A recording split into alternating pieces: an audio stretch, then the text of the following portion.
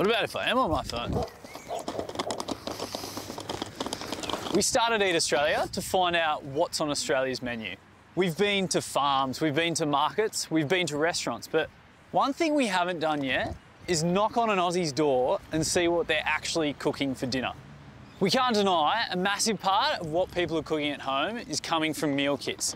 I've reached out to HelloFresh. They deliver hundreds of thousands of meals to Aussies around the country per week. So they've hooked me up with one of their customers, and for once on this show, I'm gonna get a meal cooked for me. Hey, where is this joint? Like, we're at the end of the street. 28. Fingers crossed. Hello. Hi. How are you? I'm Susan, nice to meet you. Nice to meet you too. Come on in. Thanks for having me. No worries. This is Tracy. Hello, this Tracy. Is my sister. Very nice to meet you. Tracy's going to join us for dinner today. Beauty. Yep. What are we having? Here. We are having lemon chicken. Lemon chicken and chorizo crumb with asparagus and roasted peppers. That sounds delicious. I'd smash that. All right. I'll let you do the honours if you want. Well, so, okay, I'm just going to be brutally honest. I don't know much about this, so I'm assuming you get all your fresh gear in this bag. Yep. And this is like for how many people? Oh, at least, mine is for 4 or 5. I've actually got 5 in my family. Yeah. But, you know, I order for 4 because the kids are younger, so they eat smaller portions. Yeah. Should we get cracking? Yeah.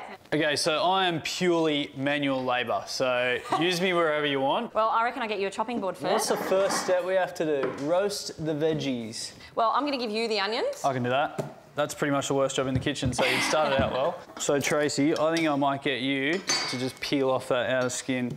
Great. We can cry together. So how has dinner time really changed for you with things like this? What would you serve back then to what you're cooking now? Do I want to ask that question? I know, exactly. Look, I probably had a repertoire of about 5 meals that I used and went back to every week. Sounds like my old man. Yeah, you get a bit fed up with it. And so, yeah, I started doing these, and my ability to cook a much bigger range of things is what kind of kept me doing it. Do you think you've become a better cook? Massively better cook, yeah. Because you seem pretty confident, like you know exactly what, you know, the ingredients are, which I think is the first step. Well, look, I'm glad it's coming across that way. All the spuds and onions together. I'm going to zest the lemon. You do that. I'll go garlic town. That would be great. All right, and then I'll chop up the chorizo. I don't want to be that chef guy, but I'm going to show you something because you've just gone the most slight bit too far on the lemon. So if you turn it around, swap hands, you can actually pull this across the lemon and actually see how far you've gone down. So you're never going like into that white, bitter pith part.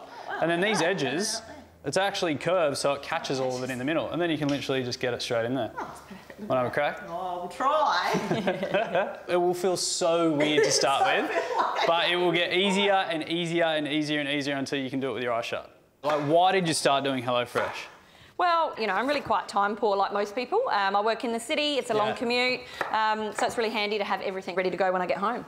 Spuds in the oven? Yep, so we're doing? Let's get them in. And a bit of a chorizo crumb action.